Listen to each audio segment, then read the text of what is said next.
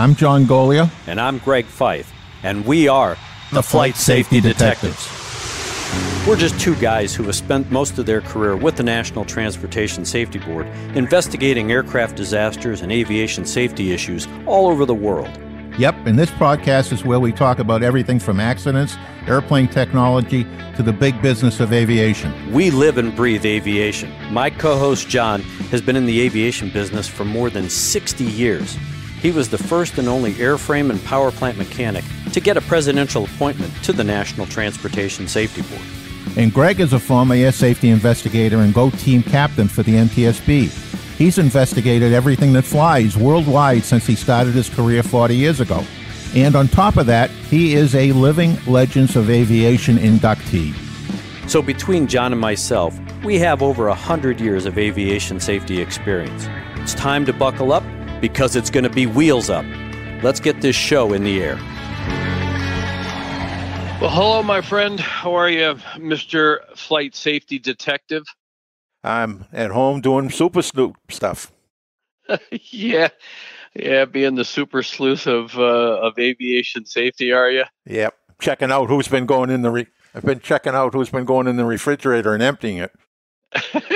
Yeah, I'm glad that you're using those investigative talents for something very productive. Yeah, right. Well, it is getting frustrating not being able to go out and do our jobs.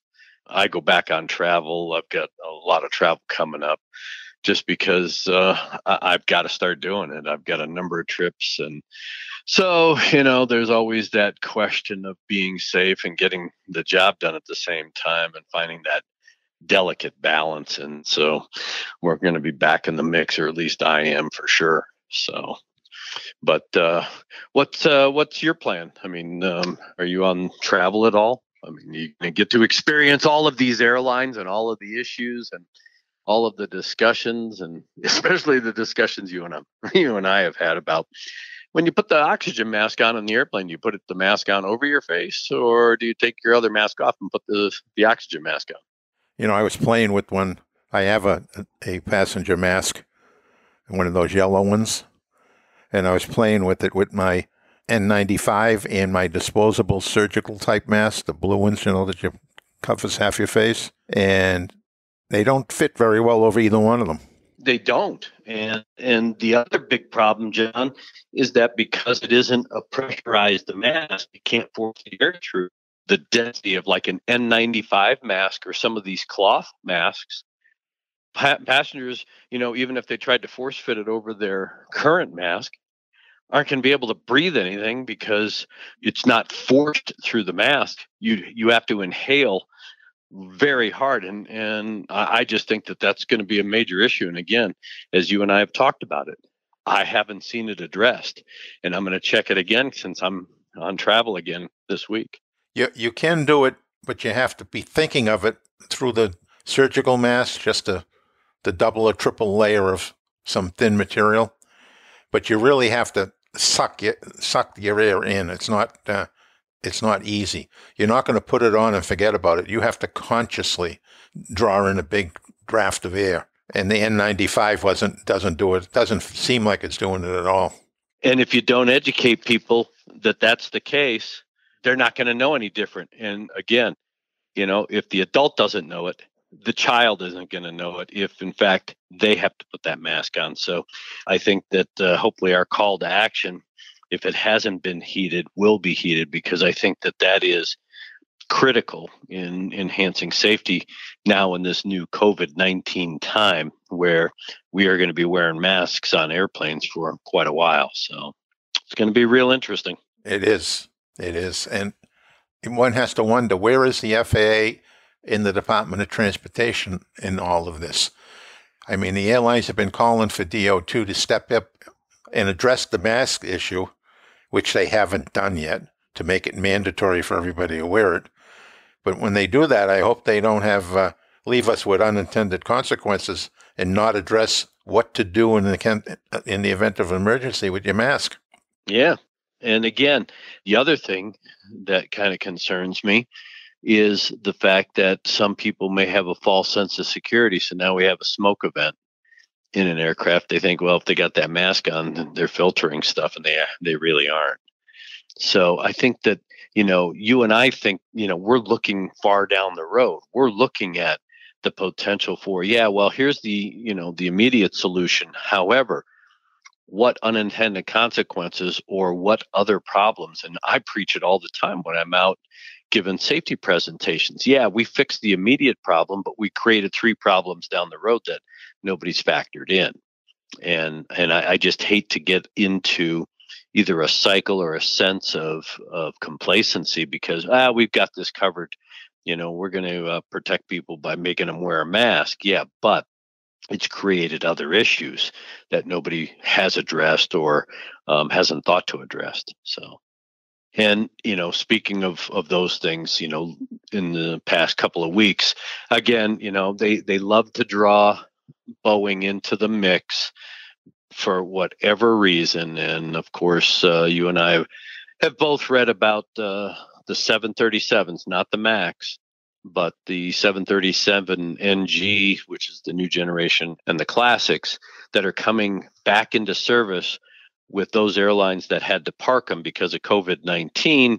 All of a sudden now they've kind of blown up this issue with the bleed valves on the engines that are having problems that are causing in-flight shutdowns on the aircraft. And I just wanted you, since you deal with this kind of stuff all the time, let's talk about, exactly what it is, because the way it's presented, John, it drives me nuts because it's, not only, it's another problem with a Boeing, but the way it's presented is, oh my God, this is a big safety issue.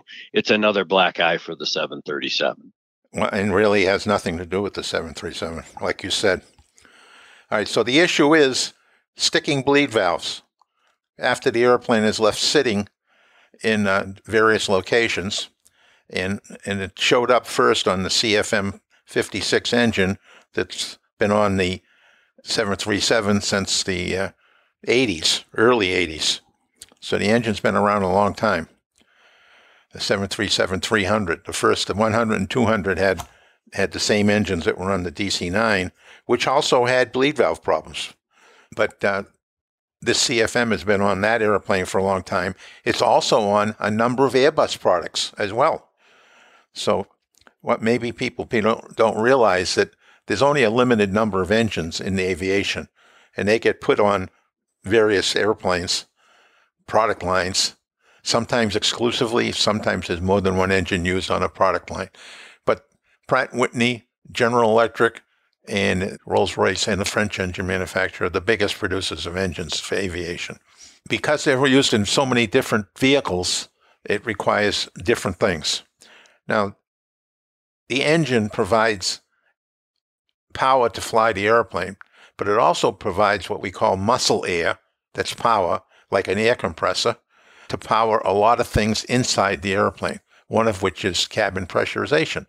So when you get in the airplane and take off, as the cabin pressure builds up, that air is being powered by the engines, not necessarily directly into the cabin, but at least providing muscle air for compressors that'll put it into the cabin.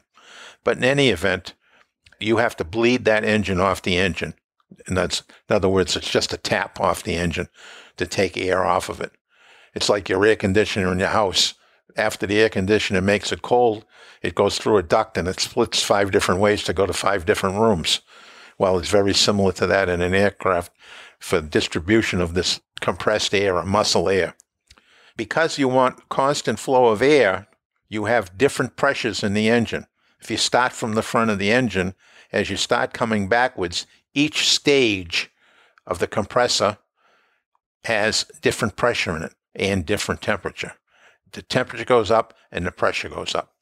So if you're flying along at 30,000 feet and you have your engine at let's say 65% power, and now you're going to descend, the air traffic control tells you to descend, and you pull the throttle back, well, now suddenly you don't have that muscle air as strong pushing to provide the pressurization in the airplane.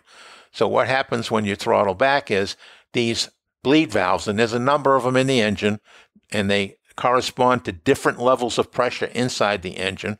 So at altitude, you may have been running on the 5th stage bleed on the engine, but as you're coming down, if you need more pressure, the next stage might be 10th stage. That'll start to open up to provide additional muscle air to drive whatever it is you're going to drive. And part of the things that they drive is keeping the wings warm for anti-icing. The leading edge of the airplane is heated with this hot air that comes off the engine. So there's a lot of uses for it. And these bleed valves regulate the pressure inside the airplane because you don't want unrestricted engine bleed air because the pressures can get quite high and also quite hot. So you don't want to get them. I mean, I remember 13-stage air on a JT8D engine, which was the one used on early 727s and DC-9s, was something in the neighborhood of 1,400 degrees centigrade, which is probably 18 or 1,900 degrees Fahrenheit. That's pretty hot. You don't want that running around inside the airplane or even inside your wing. So there's ways they modulate that to keep it cooler. So it's a very complicated system, and these bleed valves have to be very free to open and close. And apparently what's happening today is these airplanes that were put down for storage, and because we ran out of room in the deserts, they've been stored in a lot of places that normally they wouldn't have. I mean, I just saw a picture of 80 or 90 airplanes stored in Pittsburgh, which is not exactly free from humidity. So those airplanes would have to be looked at rather closely when they come back into service. Now, when you and I were out to Seattle, GE was out there, and they talked about what they needed to do to those same engines, this engine that we're talking about, the AD's talking about, the FAA, what they were going to do to those engines. And they were very specific, and they were very conscious of the fact about bleed valve sticking. I talked to them about that after the presentation, actually. And apparently what's happened was the airlines were following the script that GE presented for the 737 MAX engines, but apparently some of these earlier 737s were parked and they didn't follow the same script. Well, probably because there wasn't a script written for them. It's just what's in the maintenance manual that probably hasn't addressed adequately storage. But in any event, they were stored. These bleed valves picked up some contaminants and maybe some corrosion, and they start to stick. And the concern is today, because we have 95% of the fleet has two engines, you can't be having one engine failure on an airplane and worried about the other one. Yeah, especially during critical phases of flight and the return to service. You know, the thing that concerns me, and again, you know, you and I have touched on this in previous shows, and that is, while here in the United States and elsewhere, you know, the maintenance is very good, we've questioned some of the maintenance practices around the world. Recently, we talked about Pakistan with their pilots and possibly their maintenance folks, as well as Indonesia and other places. You know, and as these airlines around the world bring these airplanes back online, these are the types of issues that can be very easily overlooked by them, if not ignored. And all of a sudden now you start creating issues. You create an indictment of an airplane again, where this particular issue is not an airframe issue. Boeing does not make this engine. Airbus does not make this engine. And yet, because it's strapped to a Boeing or an Airbus or any other airplane, the moniker of Boeing gets rammed. and it's, you know, it's the confusion. It's that misinformation that we're always talking about when we're talking about the facts, conditions, and circumstances. And so I think for the flying public, from my standpoint, is it's great that the FAA is taking this immediate action right now and requiring operators, Boeing, to you know, assist in checking this with the airlines. I mean, this is a very proactive and preventative thing that's taking place. We're not waiting for an accident or serious incident to happen before action is being taken. That's true. But you know what? As you were talking, I was thinking, I would love the good old days. And the good old days, I mean the days that we had the Hangars and the Bobors and Don Phillips, all of those people, for those who don't know the names, were reporters that covered aviation, mostly out of Washington, D.C., and they knew what they were talking about. And today I get so frustrated when I read articles by reporters, and it's obvious after the first two sentences that they don't know what the hell they're talking about. And it's just filling the page up with words with no real meaning. You know, one of the things that I always believed is the press can drive positive change. If the press does a very accurate story and points out the deficiencies, it sort of nudges along the bureaucracy to fix the problems. But when the story is full of crap, they just ignore it and keep on going, and we don't get the positive results from events that we could get because the press doesn't do their job the way they used to. And that's why I harp so much over the past year and a half with regard to 737 MAX accidents and the disservice that was done through the press in mischaracterizing a lot of information about the MAX, the misunderstandings, the misinformation about the MCAS system, its application, pilots' responsibilities. And it's just frustrating because it's a disservice to the flying public and to the professionals that are flying those aircraft, who all of a sudden now there's this big fear factor built in, when in fact it's an airplane and pilots are trained to fly airplanes. And if you have a system that you can turn off, which you can turn off the MCAS just like any other system on the airplane, you become that pilot and fly the airplane. And there was just so much information, and you and I used, you know, the official investigative information in Lion Air to disprove what had been wildly published as a sexy story in the collusion between the feds and the manufacturer and all the airlines and everybody else. And it just drives me nuts, because you and I live in this fact world, and we talk about all of the events from a factual basis, and we provide at least our commentary based on our experience of those facts. We aren't coming up with wild emotional stories. We're coming up with fact, and it is very frustrating. So the bottom line here is that for the folks that are listening to our show, it is safe to get on an airplane that has this engine on it and these bleed valve issues, because this is a byproduct of the airplane sitting on the ground. I mean, we had to park airplanes all over the world, just like leaving your car sitting for months on end.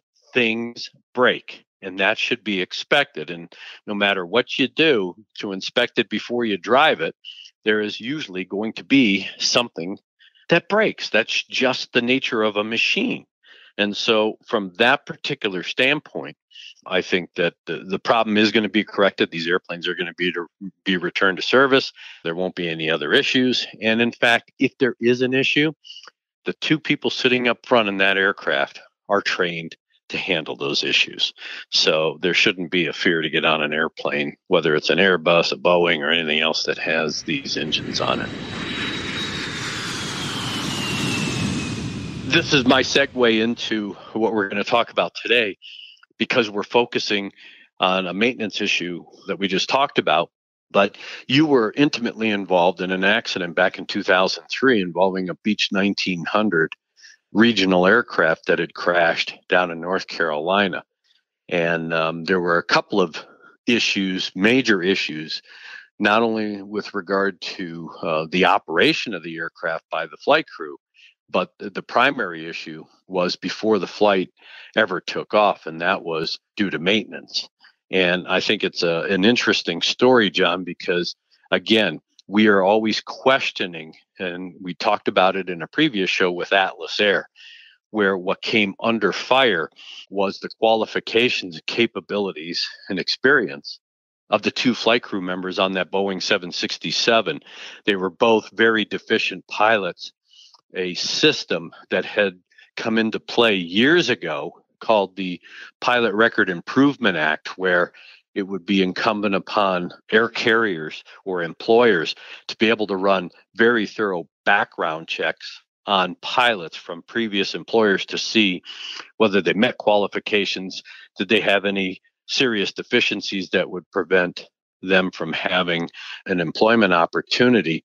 One of these issues, of course, was whether or not the flight crew in this particular instance, this Beech 1900, were they properly qualified, were they properly experienced to fly the airplane. But then you and I are going to take it one step further. So I think to kick that off, since you have a lot of knowledge about it, this was one of those issues where the airplane had been in for maintenance a couple of nights before the accident. It had already flown several revenue flights without incident.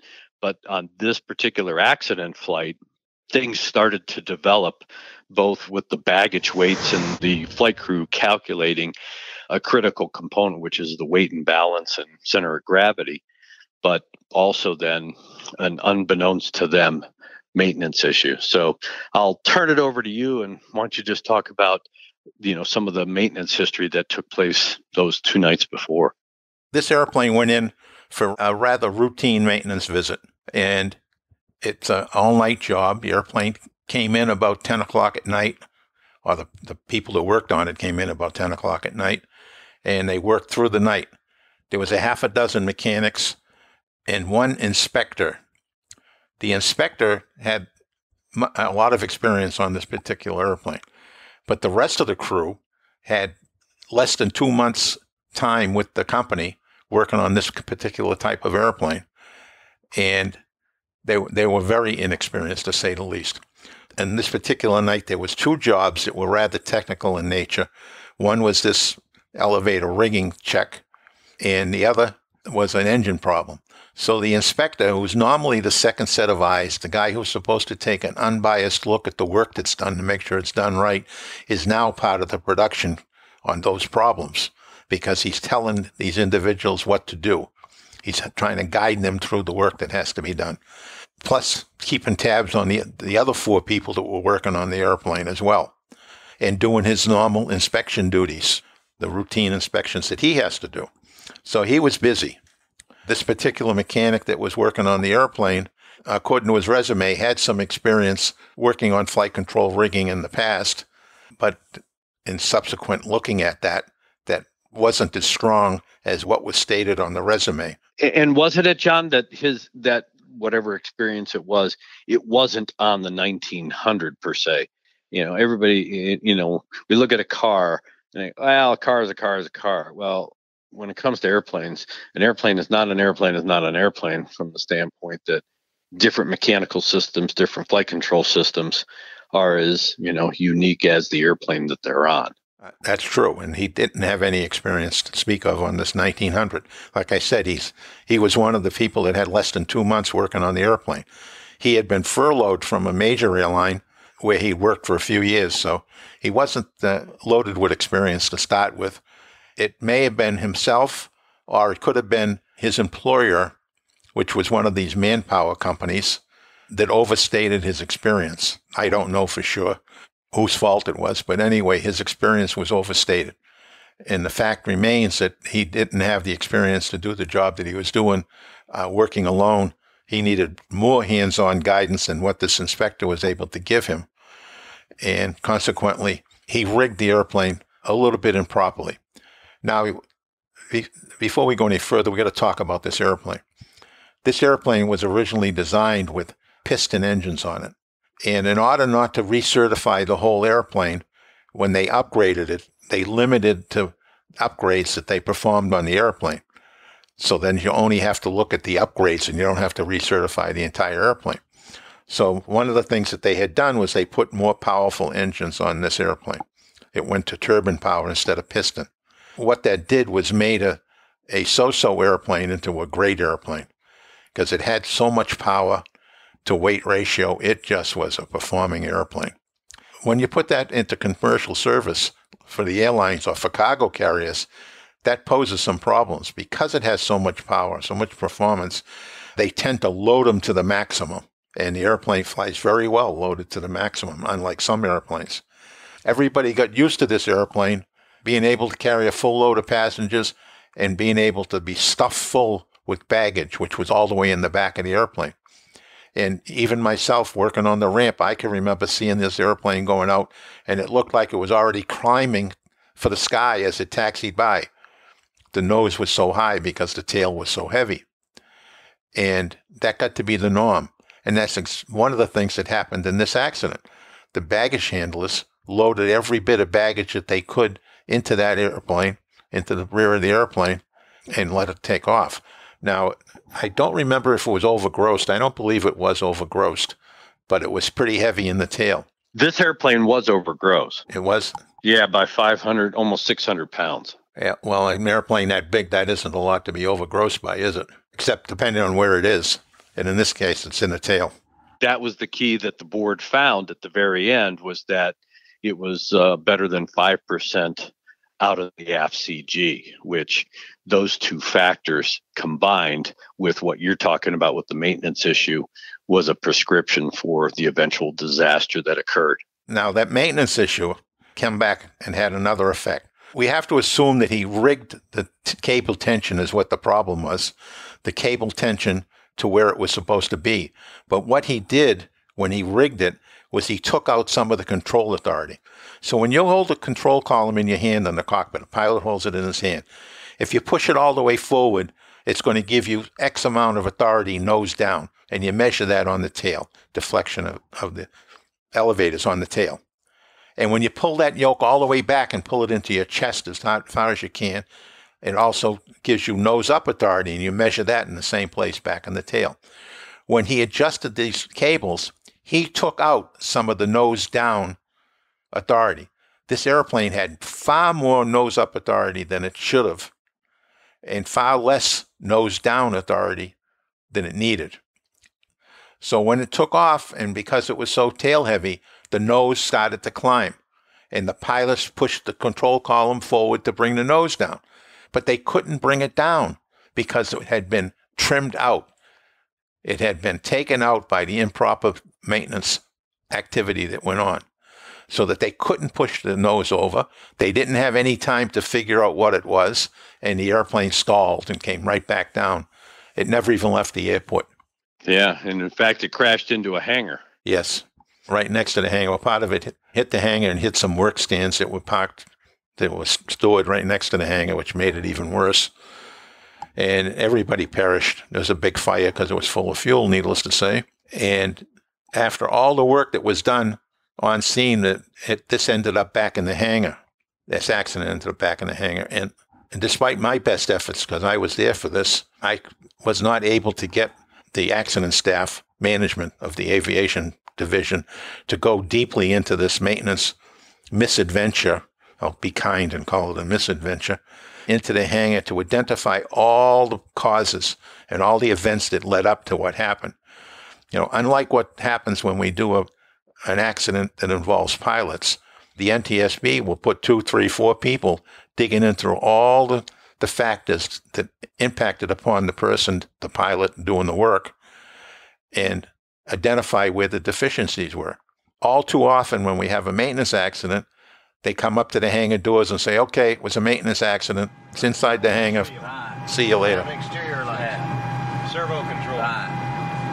Engine start panel. You bring up a good point, John, and you know, because we have always focused, the board is, you know, primarily focused on the operations side of an event. And while they do get into maintenance and they do find these maintenance deficiencies, they don't dissect it to the level that you're talking about. And when you look at it, maintenance is just as safety critical position as operations. I mean, if you don't fix it right, I can't fly it right. Yes. The big problem is how many issues have we, I won't say ignored, but glossed over or really not developed that could provide further improvement to the ground side of the overall operation of the aircraft. That is the maintenance side, making sure that that airplane is fit to fly, good to go, airworthy to conduct the mission.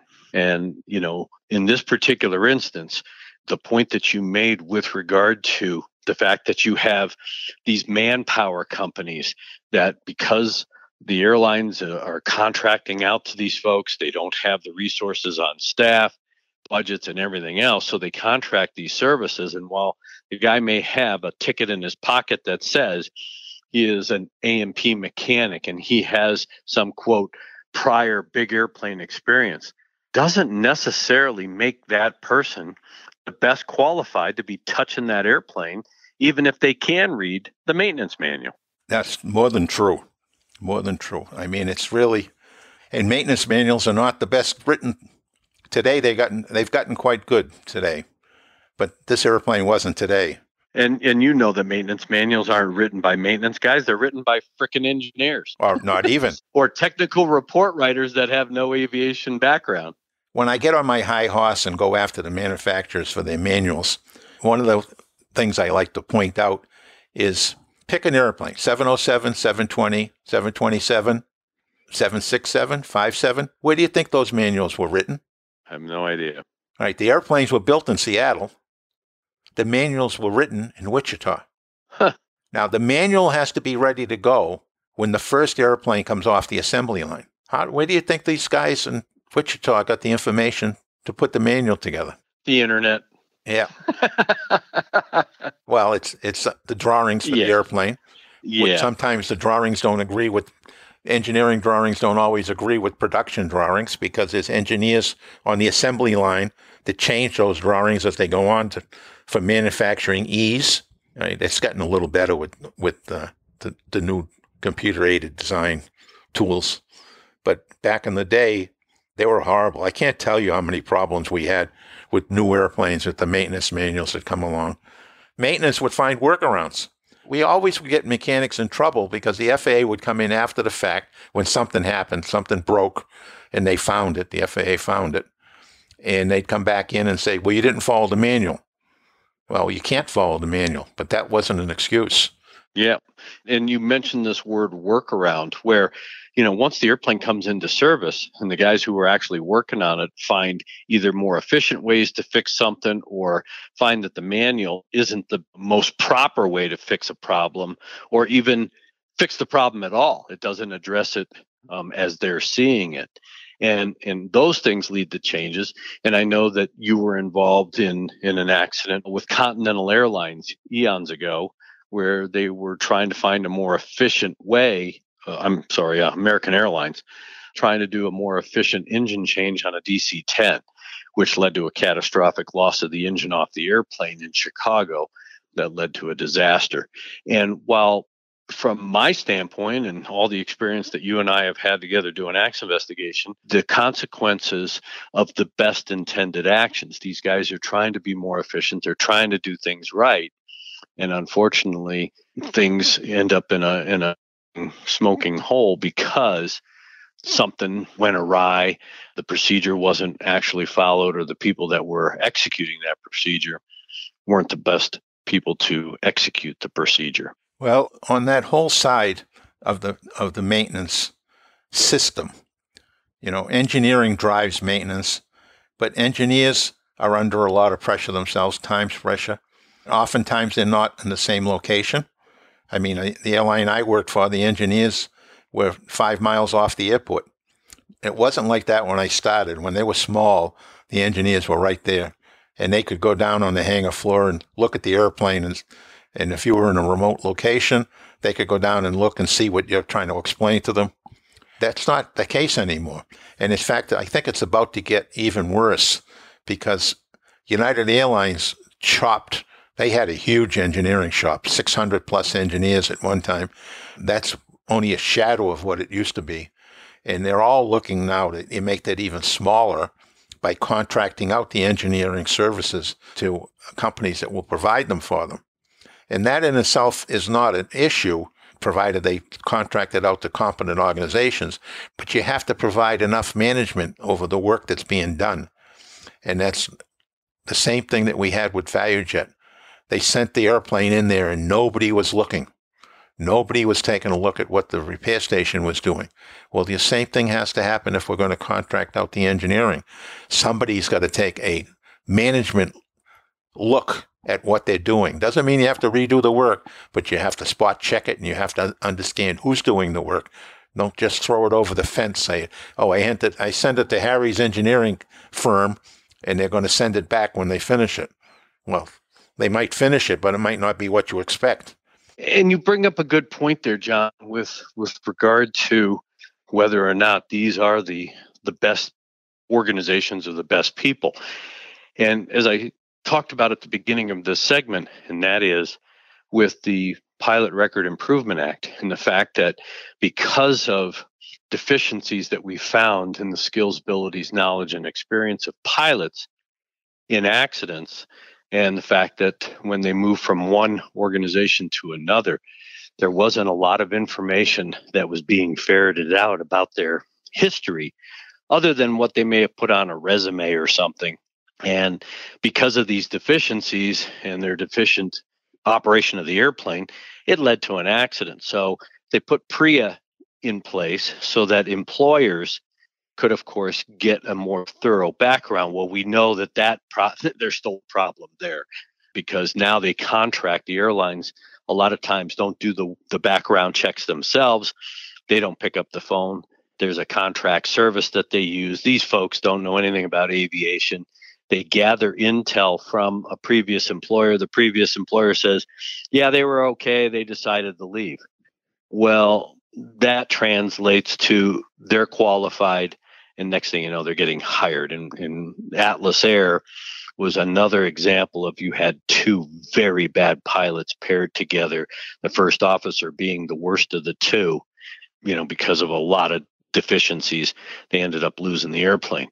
Does PRIA apply to the mechanics, since that is a safety critical position as well? It does not.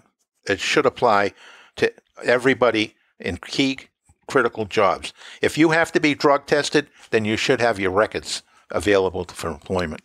I mean, they test everybody in maintenance at some point for drugs. Why don't we have their records available for other employers? I know some people that were let go because of repeated drugs. Most times you get caught doing drugs the first time. Yeah, you go through a treatment program, you keep your job, and then the second time there's no second chance. And so I personally know two for sure. I think there's a third that were let go because of the second chance rule. And within a short period of time, they were back working for another aviation company. And with so much contract maintenance, more so than contract pilots especially, you're not going to see air carriers using contract. You see more of that in the charter business and definitely in the corporate world. But where you do have so many contract maintenance organizations, third-party maintenance organizations, the airline doesn't have their own people in El Paso, Texas. They contract to a company. And you don't know what you're getting other than the company saying, I got two guys that are qualified to work on your airplane. Well, that's true, but are they the best qualified guys? Did they have a deficient history that could compromise the safety of your aircraft? And I just think that, they should apply the PRIA standard in maintenance because, like I said, if you fix it wrong, I fly it wrong.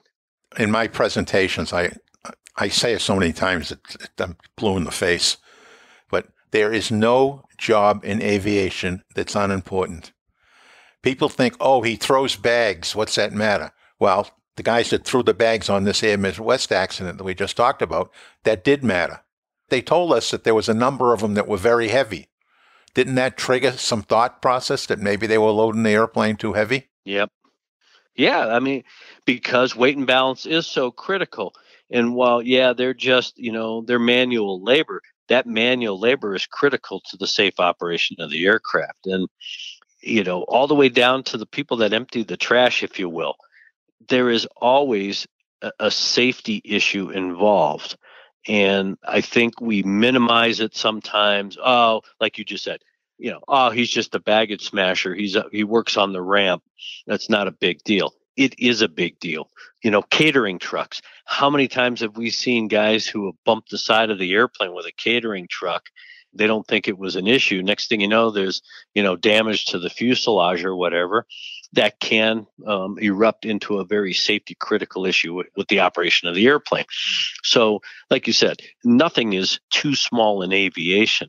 And I just think that when we look at the operation, we have focused all of our attention on the operation. That is how we fly the airplane, what the responsibilities are of the pilots. But again, I just think that in a safety critical position where you need to make sure that when that airplane comes in for maintenance, it goes out in an airworthy condition, it's pristine, ready to go, so that I don't have to deal with a problem that I wasn't planning on. Yes, we're not there. We're actually going in the other direction. Where's the FAA in all this, John? Why aren't they seeing this? Why are you and I having to talk about this and possibly even make it a call to action to get somebody to move on this? I mean, this isn't rocket science, John. This is logic. And it's not like we have to study the issue. We've studied the issue. We've seen the accidents. This is a reoccurring problem. We saw it with Eagle Lake, Texas. We saw it with a number of maintenance-related accidents. And the question is, why isn't anybody moving off dead center? I've asked the same question. When I was at the board, a number of the senior management in the FAA were friends of mine from long before I got there. And, I expected more out of them, but there's something institutional in the way the FAA runs in Washington that prevents the maintenance side from getting anything done. Now, I know part of the reason is, for example, human factors.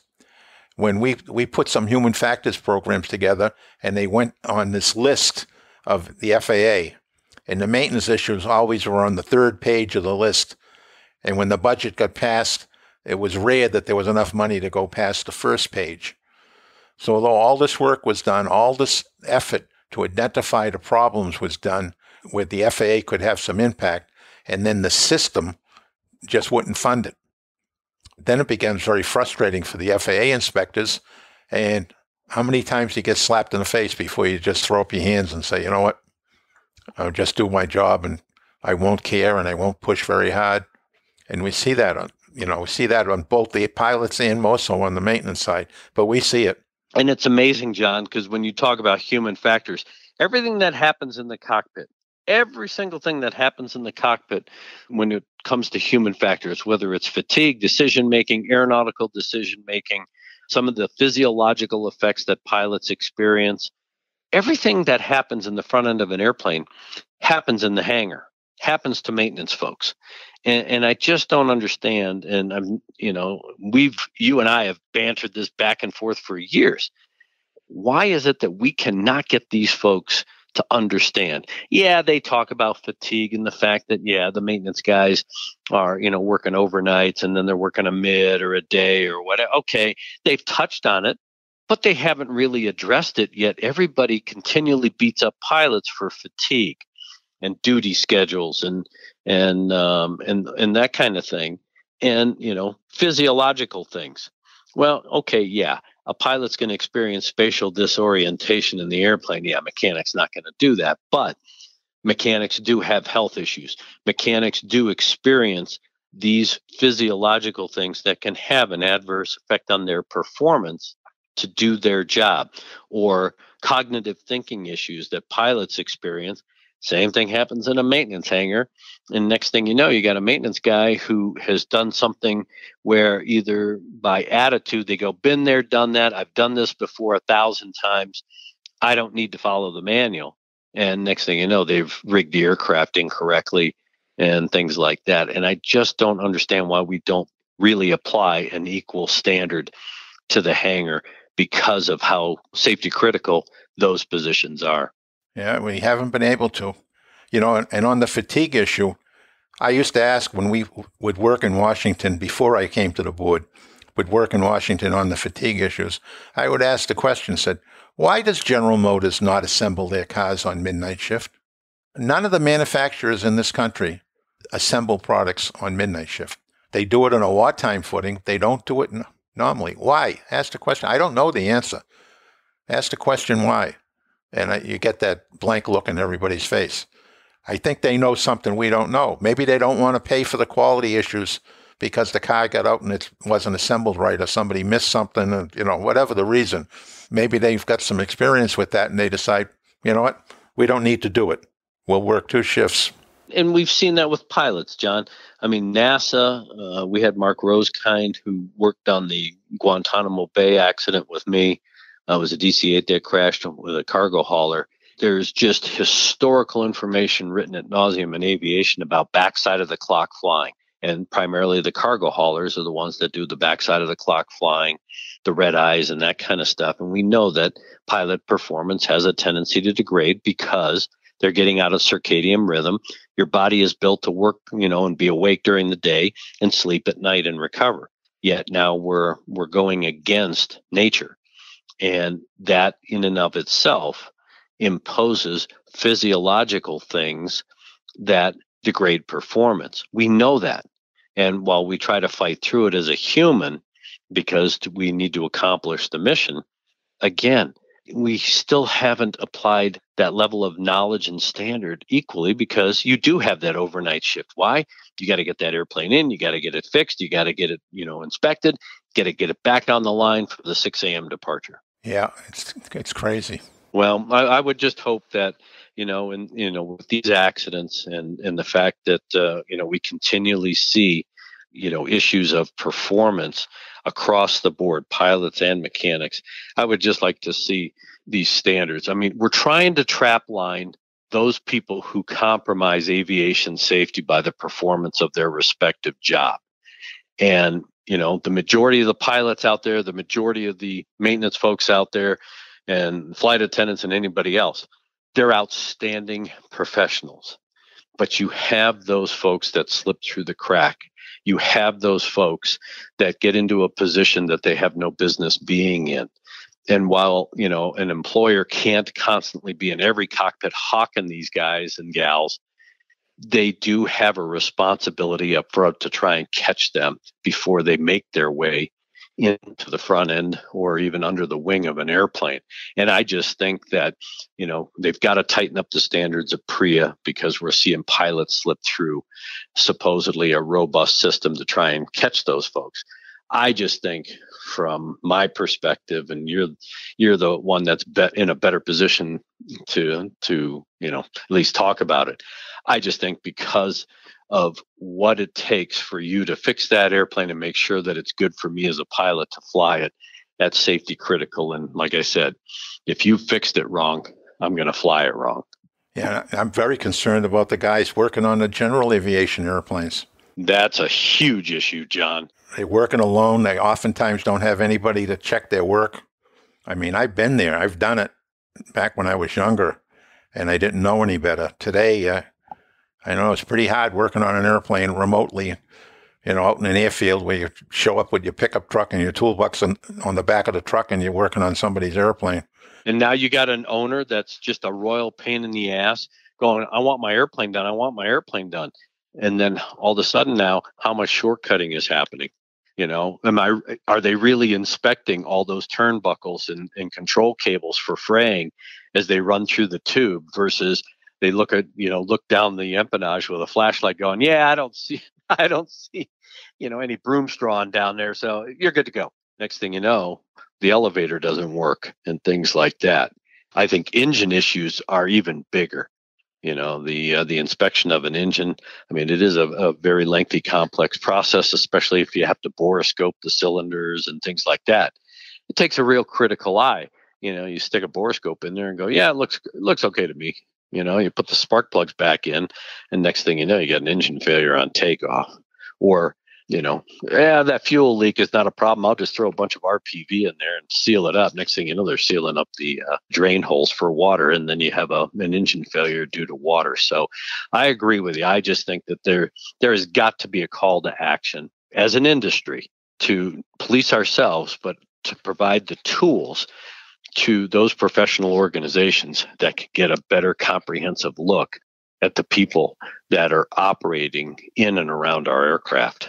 Yes. Well, you may remember the plea I made to Dennis Muhlenberg at Boeing about dealing with the substandard maintenance organizations around the world that are working on his airplane. Yep. And we'll see if anything comes of that. Yeah. Nope, I agree.